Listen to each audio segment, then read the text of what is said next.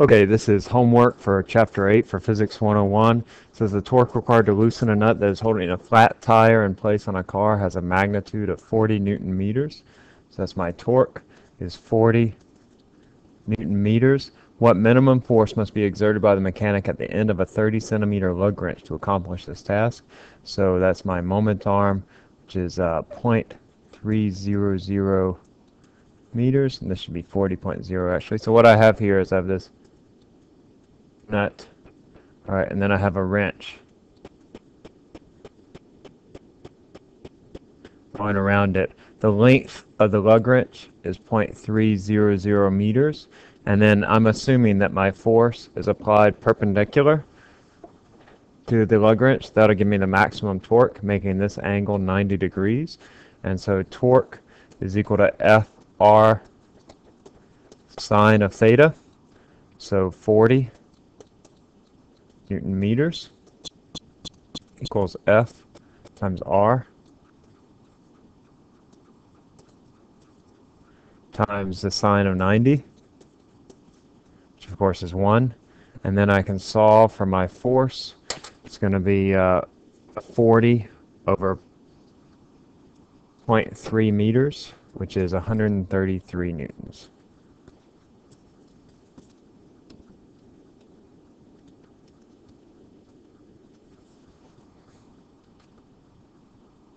Calculate the net torque on the beam in this figure about an axis through O.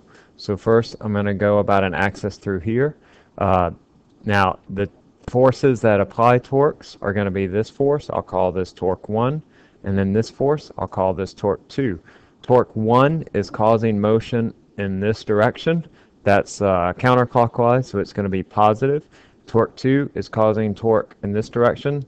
That's clockwise, so that's going to be negative. So first, for part A, my net torque, the sum of all my torques, is going to be torque 1 minus torque 2. Torque 1 is going to be 25 newtons. Remember, because torque is Fr sine theta. 25 newtons times this distance, that's the distance from where the force is applied to the axis of rotation, times the angle of the sine of the angle. But in this case, I need to know the angle between the force and the moment arm, which is going to be 60 degrees, minus torque 2, which is going to be 10 newtons, times 4 meters, times the sine of 20 degrees. Let's see, that's 50 sine of 60. It's 43 minus 40 sine of 20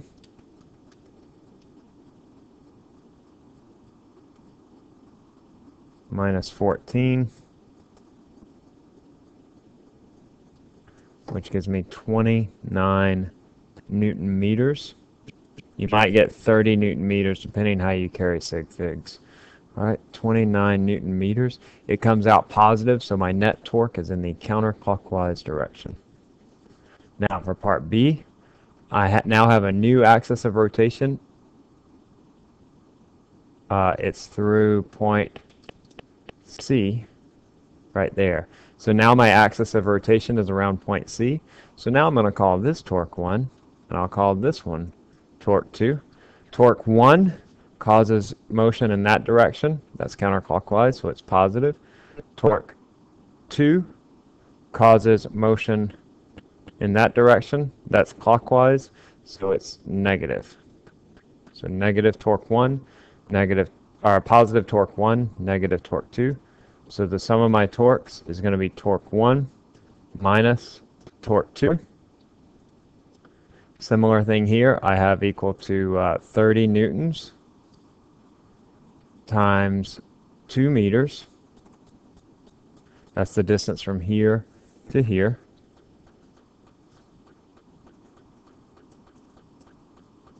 Times the sine of the angle, which is 45 degrees, minus torque 2, which is going to be 10 newtons.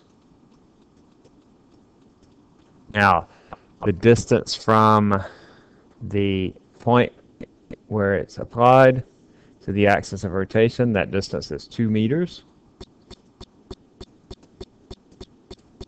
times the sine of the angle, which is the sine of 20. So 60 sine of 45 is 42, minus 20 sine of 20,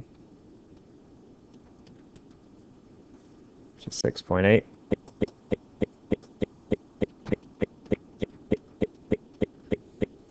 Looking at 35.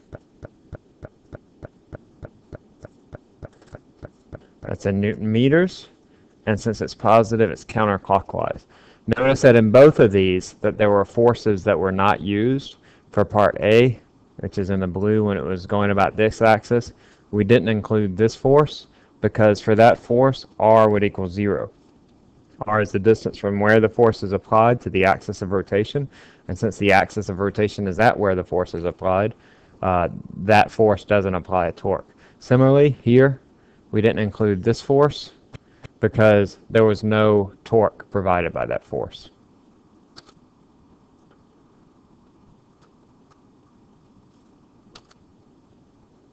Okay, a cook holds a 2-kilogram carton of milk at arm's length, as in this figure. What force FB must be exerted by the biceps of the muscle? And it's set up like this. Your bicep is actually applied just a little bit from the axis of rotation. So we're taking this as our axis of rotation, and then the force provided by the bicep is there. This angle is 30 degrees, so this angle is 60 degrees. I'm going to go ahead and just draw a bar here. This is my moment arm. And then I have a force, the force weight of the milk.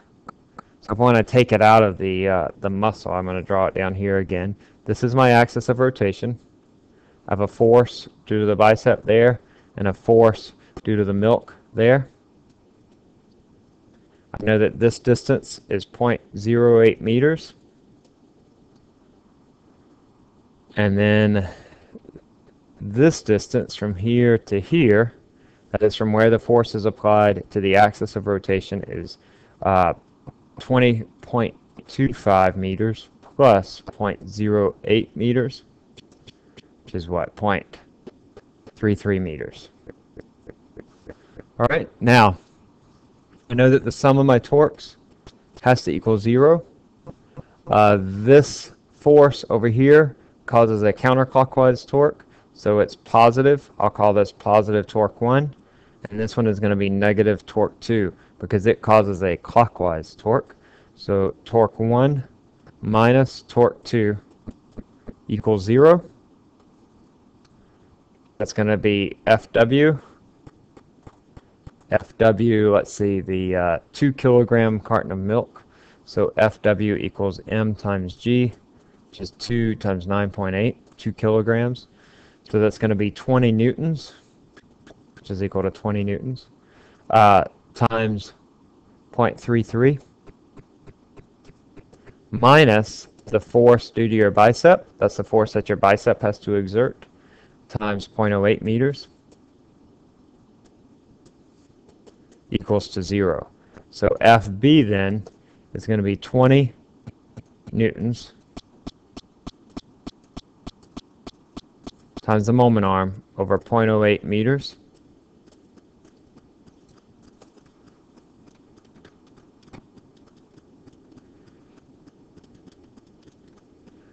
I get 83 newtons. It's a pretty big force that you have to apply from your bicep because you lose a lot of advantage that your bicep is connected to this lever arm at a distance that's so close to the axis of rotation. So a big force just to provide a small force out at your hand. 4 objects are held in position at the corners of a rectangle shown in this figure. Find the moment of inertia about the x, the y, and the axis through O and perpendicular to the page. There was a mistake here. You can probably see this should be 4 meters, and this should be 6 meters. All right, as it's drawn. For part A, I'm looking through this axis right here. This is the x-axis. And then I just want to find the moment of inertia. It's going to be the sum of mr squared In this case, this R is going to be 3 meters. Likewise, this R is 3 meters. So it's going to be adding up this force, this mass times R squared. So it's going to be 3 kilogram times R squared, which is 3 meters squared.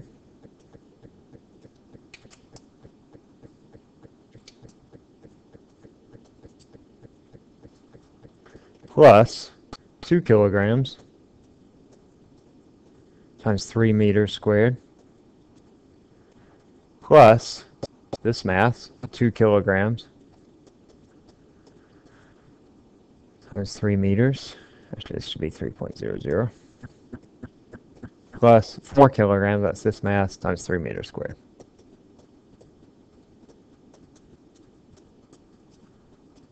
So if I do all those, let's see, I get 3 times 9, that's 27, plus 2 times 9 is 18, plus 2 times 9 is 18, plus 4 times 9 is 36, 72, 79, 99 kilogram meters squared. Is that right? 36, 72, 79, 99 kilogram meters squared. So that's about the x-axis. Now let's do it about the y-axis. So now I'm going about this axis right here. And now my R, my moment arm, is going to be smaller. Instead of being 3 meters, it's going to be 2 meters. And that's going to be the same for all of the masses. This is for part B. So I is the sum of mr squared. And since R is the same for all the masses, I'm just going to say it's going to be 3 kilograms plus 2 kilograms plus 4 kilograms plus 2 kilograms. That's all my masses times R squared, which is 2 meters squared. I just factored out that R squared. So I have 3 plus 2 is 5, plus 4 is 9, plus 2 is 11 times 4. So it's 44 kilogram meters squared. All right, so that's about the y-axis. And now I want to know about the axis O. Let's see, O isn't drawn here, but it's going to be through there. So it's going to be about this axis, and then the whole thing is going to rotate around. So this whole thing is going to rotate about through that axis. Now I need to know what is this distance. All right, I know that this distance is 3 meters. I know that this distance is 2 meters. So I can find this distance is going to be the square root of 3 squared plus 2 squared. See, that's the square root of 13. So I get 3.6 meters. All right, so now my moment, my axis of rotation for each of these is going to be 3.6 meters. And so in a similar way as I did in part B, I can find the moment of inertia. It's going to be 3 kilograms plus 2 kilograms plus 4 kilograms plus 2 kilograms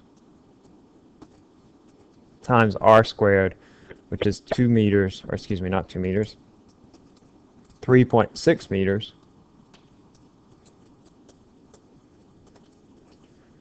squared. It's 511 times 3.6. That's 13.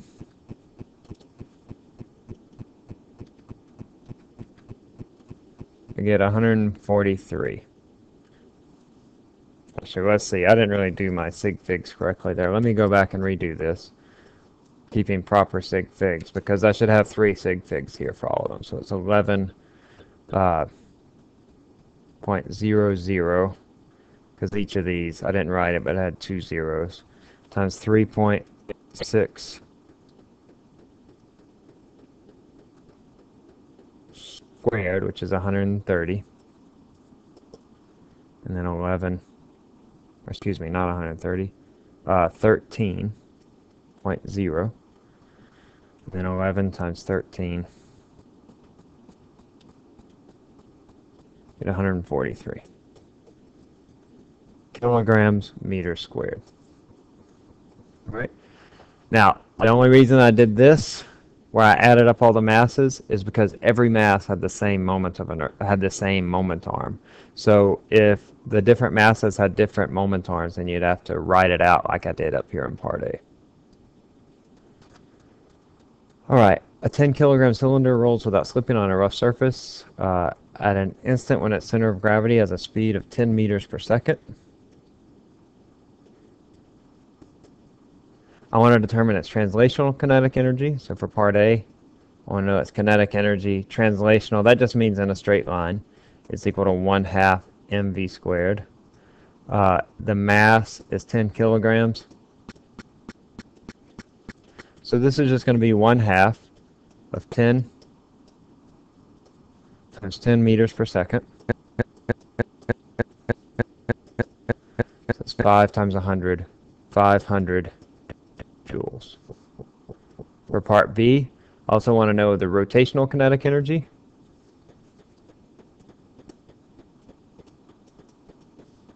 It's going to be 1/2 I omega squared. All right, so now I need to do some things where I need to find the moment of inertia. The moment of inertia for a cylinder rotating about this axis is 1/2 mr squared. Give the radius up here.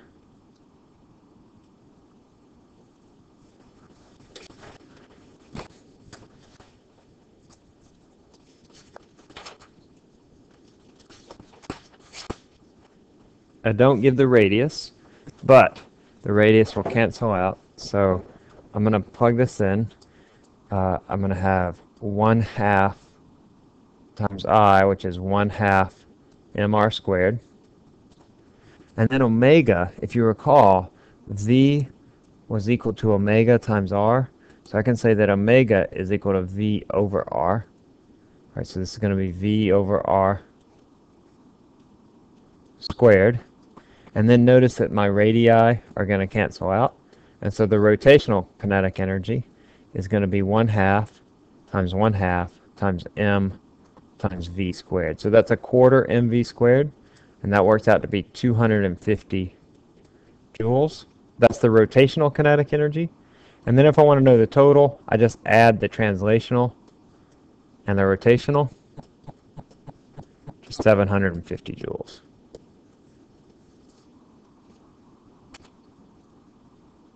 Horizontal 800 Newton merry-go-round of radius 1.5 meters start from rest by a constant horizontal force of 50 newtons. Find the kinetic energy of the merry-go-round after 3 seconds. All right, so I have a force of 50 newtons applied at 1.5 meters from the center. This weight of this object is 800 newtons. So I can find the mass is just going to be 800 over 9.8. So Newton's second law. That is 82 kilograms. Actually, I'll just say 80 kilograms. And I want to know its kinetic energy after a time of 3 seconds. What else do I know here?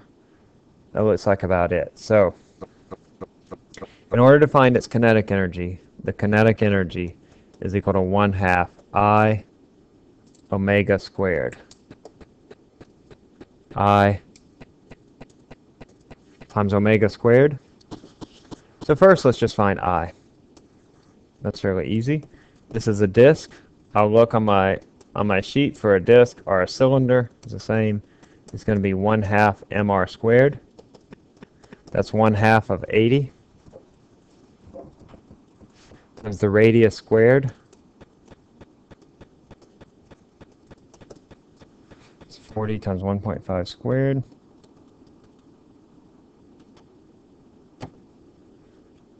I get 90 kilogram meters squared. All right, so that's my moment of inertia. Now I need to find the angular velocity, and that's a little bit more difficult. I know that after a certain amount of time that omega equals omega naught plus alpha t. All right, I know that it starts at rest, so omega naught equals 0. I know the time, but I don't know alpha.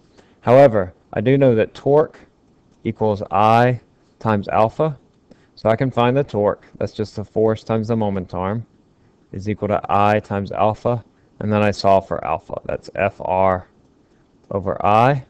My force is 50 newtons applied at 1.5 meters divided by 90 kilogram meter squared. That's the moment of inertia for a disc or a cylinder. So that's 75 over 90. It's 0.83. That's radians per second squared. Now I take this and I plug it in up here. So omega equals 0.83 times 3 seconds.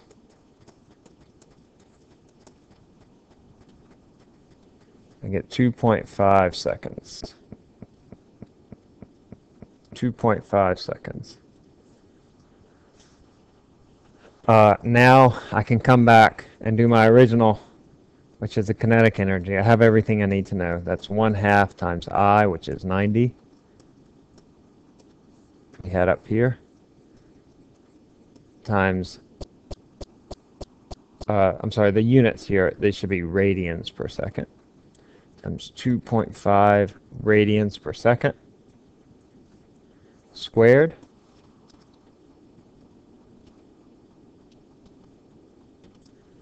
I get 280 joules of kinetic energy.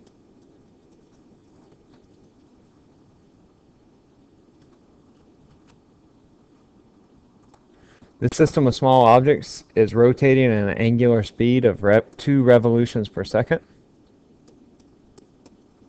The objects are connected by light flexible spokes, be lengthened or shortened. What is the new angular speed if the spokes are shortened to 0.5 meters? So omega is with r equal to 1 meter. That's the distance from here to here. And now I want to know, what is omega? I'll call this omega initial and r initial. What is omega equal to if r is shortened to 0.5 meters? All right, so this is like sitting on a rotating stool and pulling your arms in. All right, so we want to find out, how does the moment of inertia change? Because we know that the initial angular momentum equals the final angular momentum, and L is equal to the mass times the velocity. That is the moment of inertia times the angular velocity. So omega final equals I naught omega naught over I final over I final. Excuse me, just I final. All right, so I need to find I naught and IF. I naught is sum of mr squared. Each of these has a mass of well,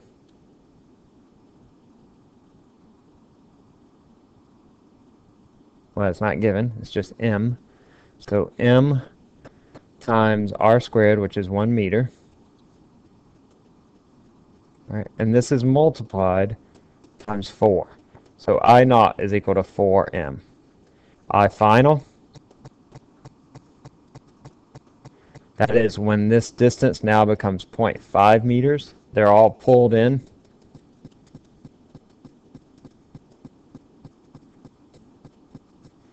Right, to a much smaller radii. And so the moment of inertia is going to be m times 0.5 meters squared. And there are 4 of the particles all at the same distance. So it's going to be half squared is a quarter. So it's just going to be equal to 1m. All right, so I can put that in over here. I naught was equal to 4m times omega naught, which was 2 revolutions per second, over 1m. These cancel. The m's cancel rather. And so I'm left with 8 revolutions per second. So when you bring in those masses by a factor of 2, it increases the rotation rate by a factor of 4. And this is similar. We see this a lot in astronomical things in galaxy formation and then also in star formation, that the masses as they begin to coalesce towards the center, uh, the you should see a very large increase in the angular rotation of the object. But in fact, you don't really see that high of a rotation, but that's a totally different problem. That's the end.